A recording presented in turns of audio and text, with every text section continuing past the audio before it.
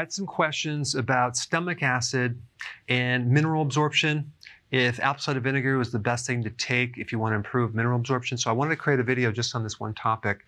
And yes, it can help you, but I need to explain a couple little points about this. So normally in your stomach, you have a very, very acidic acid called hydrochloric acid. The pH should be between 1 and 3. Now think about it. Neutral is 7. So every number that goes below 7, you go 7, 6, 5, 4, 3, 2, 1, is 10 times is acid. So if we compare 6 to 7, 6 would be 10 times more acid.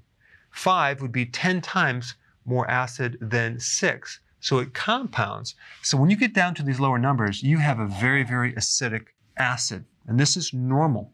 There's 3 main things that your stomach acid is supposed to do. Number 1, it's supposed to help you break down protein, okay? So if you don't have the acid, you can't break down the protein. It starts to putrefy. You get undigested protein. Number 2, it helps kill pathogens from invading the body. So if you eat food with some microbes, guess what? That stomach is there to kill off the pathogens. And if you can't kill them off, they can invade the body and you can create all sorts of infections in the colon. It's kind of part of the immune system. And number 3, and this is the topic that we're discussing now, it helps mineral absorption. So having the right amount of acid in your stomach can make minerals more bioavailable. If you don't have enough stomach acid, then the absorption of calcium, iron, magnesium, zinc, copper, cobalt, and other minerals won't be as efficient. You also won't have 100% absorption of folic acid, vitamin C, vitamin D, and vitamin A. So basically, we need this strong acid in our stomach to actually absorb these nutrients. As we age, we lose the strength of this acid and we start having deficiencies of these nutrients. So aging is a very common cause of not having enough strong acid in your stomach. Other causes are antacids. If you're taking antacids, or if you have hypothyroidism, or if you have pernicious anemia, which is an autoimmune disease of certain cells in your stomach, or if you have the infection H. pylori, that can do it, or if you had gastric bypass, which is a surgery that can affect the pH of your stomach. Now, there's 2 conditions. One is achlorhydria, which is 0 stomach acid. You have no more stomach acid. And then another condition, hypochlorhydria, which is a deficiency of that strong acid in your stomach. Both of these conditions will affect the absorption of minerals. And this can also create a problem with SIBO, which is a condition where your microbes are growing in the small intestine instead of the large intestine.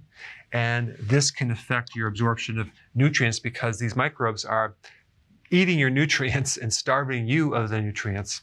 Now, the question is, can apple cider vinegar fix low stomach acid? And the answer is, it can help absorption of food and has a lot of other benefits, but it doesn't necessarily fix hydrochloric acid itself.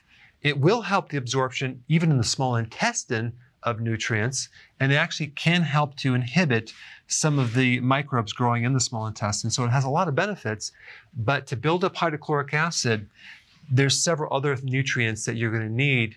Number 1, you're going to have to find the cause of it.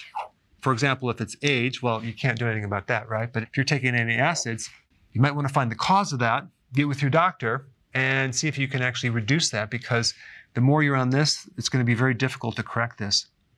This hydrochloric acid is made from chlorides, as in hydrochloric acid, and sodium, and potassium, and zinc, and iodine. So you want to make sure that you have all of these in your diet. Another good remedy to help build this up would be something called betaine hydrochloride. Okay, so the chlorides can actually help build up hydrochloric acid. But apple cider vinegar can help in digestion, but it's not the main thing to correct a low hydrochloric acid situation. So anyway, I just wanted to give you a summary on answering this question. And I've also put some really important videos on hydrochloric acid on this page. Thanks for watching.